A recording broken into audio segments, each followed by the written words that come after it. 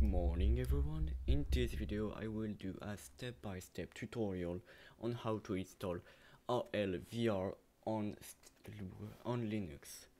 This is a pretty long video just because there is a lot of steps and it took me basically 2 days to figure out how to make everything work. So this is why I'm doing this video. Here you can see that I am on the MetaQuest website. So this step is only done for the Quest users. But I mean, if you are trying to use this program, it's probably because you are using a Quest headset. So the first thing you will need to do is go to the developer.oculus.com and register your account. You will need two-factor authentication, and when you are done you will need to create an organization. So you will need to enter a name. Just so you know, it needs to be unique from every other one. So me, I have already created one really stupid name, but we don't care. And once it's done, it's basically already over. So for the second part, you will need to take your phone and you will need to install the Oculus application. So this can be done on Android or iPhone, it really doesn't matter. So here you can see that I have my phone casted, and right now my MetaQuest 2 is connected. For it to be connected, you and the headset and the phone needs to be in the same Wi-Fi network. So if you go here, so right now I am putting my headset up and everything is connected. This is perfect. So what I will need to do on the app is to go to the menu, go to the devices right here, MetaQuest 2, it is connected. If it isn't, you can need to click on associate a new device. But me, it's already done, so I just need to click right here. And here you have two options. But the one that we need right now is all the down here, so parameters of the headset, developer mode right here, and you need to turn it on. It's really important. Once it's done, you can close the app, but I will not personally, because I will show you how to do things, because yes, there are things to do in the headset itself. So once it's done, you can connect via USB your headset to your computer. So once it is done, you will need to put on the headset and allow new devices. And yes, so here it's loading. Okay, perfect. So I will close that, and you would probably see right here an option saying allow for USB data transfer. For way better simplicity, you will need to accept it forever. Forever for this computer specifically. So now that the setup part is done, we can actually start the other part of the install. So right here you will need to go to the GitHub page, so Alvr, to the release page, and we will need to install both the Alvr client Android and the Alvr streamer Windows for Linux. So once both of them are downloaded, so here we will need first of all the Alvr client for Android.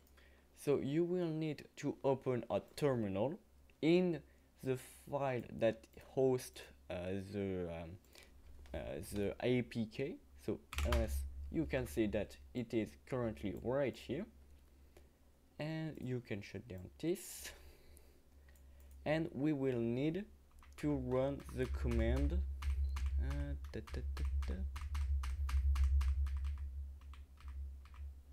yes, here, sudo adb install and alvr client android.apk. So you will need to have the adb package installed. If you do not, let me just do that. You can just do sudo apt install adb, and for me it was already installed, so it doesn't matter. So once you run that,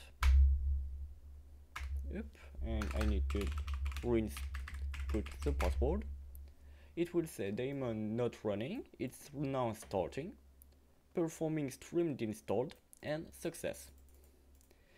So once this is done, you can close it, and I will now go back right here into the headset that is currently streaming. Okay, so sorry for the low quality, it's just that streaming is always a pain. So you will now need to launch the application of Alvr that is now installed on the headset. So you will need to go to the application file, and you will see for you this. So this is all the applications that are installed or not even installed. We here search for specifically Alvr, but it is not here. You need to select right here all the files and go down to the unknown sources. You just need to click that, and you will see Alvr, and you can just launch it, and you will see this Alvr hostname IP address. This is perfect. So we currently do not need anything on the VR headset. So once this is done, you will then need to install the Alvr Streamer Linux. So once this is done, it will come in a in a compressed file, so a tar.g,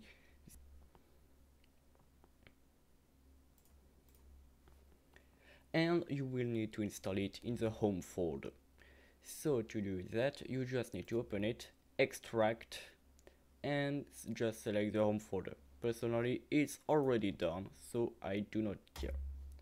So once this is done, you can just go to the home folder, Alvr, the bin, and right here you will have Alvr-dashboard. You can double click it, and for me it's currently launching the Alvr dashboard. If it is not, it could be in the propriety where it's not allowed to execute. So I will now remove that, and you will see that for me everything is launching, but it could maybe not. So we will now look at dependencies that could be a problem. So you see here that to install everything, you will need all of these packets. So to check if you have these packets, you can just type them in the command line. So wget, you see that for me it's doing something, curl, it's doing something. For me, I am under x11, so I need to do xhost. Yes, it's doing. Pipe wire. Lots of errors, but we don't care. And since I have a NVIDIA GPU, I can use CUDA because it's always better. So to check if you have CUDA, you can open the Packet Manager and just type CUDA. Yep, it's loading. And personally, I have the NVIDIA CUDA toolkit. You will need to check your references to see if everything is good for you. So once everything is done, I will now relaunch the stream. Perfect. And I will click launch Steam VR. Oop, it's currently launching. Oop, we do not care. It's doing its things. Perfect. And now it's searching. Well, I have a lot of pop-up, but we do not care. So now we will need to add a new client. So if it is not detected, for me it is not, but it could be automatically detected. You know what? Let me just put on the headset, just see if it's detected. Nope, it's not. So you need to click on add a client manually. So here you will see lots of things. So if you put on the headset, it will say a code on the hostname page. Oop. So for me it is currently saying 7121.client. So all the .alvr, we can remove it. And so for the IP address, this is the local IP address of the headset. It is also saved in the headset. So for me it's 1.58. Save. And it's starting. Connected, streaming. And it's currently starting. And you can see if everything works on display VR view. So you can see that it is currently working, but I have a problem. Dropping video packet reason can't push to network. This is a really annoying thing to do because you would need basically it's a problem with how your network is configured. If your network is configured really well with like a current access point and something like that, it will work really well. But even myself that have a pretty good network, it just doesn't work over Wi-Fi. So if you want to try to have things work way better, you can reduce the quality to very low, and you can drop the refresh rate to 60 Hz. And if you go down, you could see where is it? Here, stream protocol. It is automatically selected to UDP, but I personally chose TCP since it's way more stable. The problem is that even for me, yeah, you see exactly that. The latency is terrible. And it's basically impossible to have everything working. So I will personally choose to have everything over cable. So I will need to remove this, and we will use another package from Alvr that is ADB forwarder. Basically, this will allow you to use a cable to pass through information instead of Wi-Fi. So if you go right here, you can go to the install page and download the ADB forwarder -Linux, and you will see it right here. So you just need to extract it and you will be right here. So lots of files. You need to open a terminal and do don't exactly remember what it is.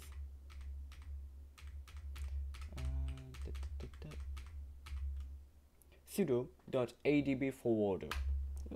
Just put in the password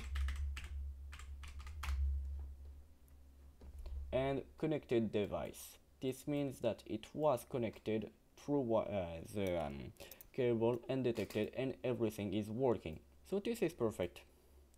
So you can just put that in the back, avoid closing it, it would be better. And now you can add a new client.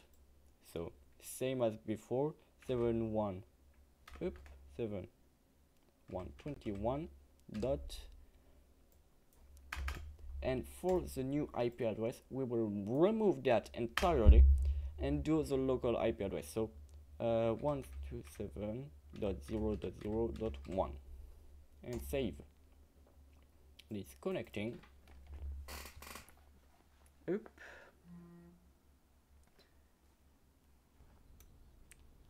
Currently loading, and perfect. So now if I just do display VR right here, you can see that it's way more fluid and stable. Even for myself, since everything is going through the cable, it's way better at doing everything. So I will now go through some minor problems that can happen. So first of all, a small thing I didn't do was, since it was already installed for me, was a setup wizard. Honestly, it's pretty simple. You just need to click on that to set up a pipe wire for the audio. You basically don't need to do anything, so that's why I didn't thought of doing it. So you can see here all of the information, and everything is basically just working instantly compared to last time. So if you have some problems, you can, also something really important, I think it's said right here. Okay, it's not said, but you should use TCP if you try to use a cable. It's way better, way more stable. Other things that are better, prefer codec if you have a good enough graphics card. You would probably need to put H.264. For the game audio and the microphone, put pipe wire. This will pass through the microphone and the speakers of the headset itself into the computer, so it's way better. And for the quality, it will honestly depend a lot of of your computer, but personally I put medium, 90 Hz. The more hertz, the better. It's always better to choose hertz over quality, because the more fluid it is, the less VR sick you will be. And honestly, this should be enough. Right now it's disconnecting because the VR headset is putting itself to sleep all the time, but just putting it back in will make everything able to work.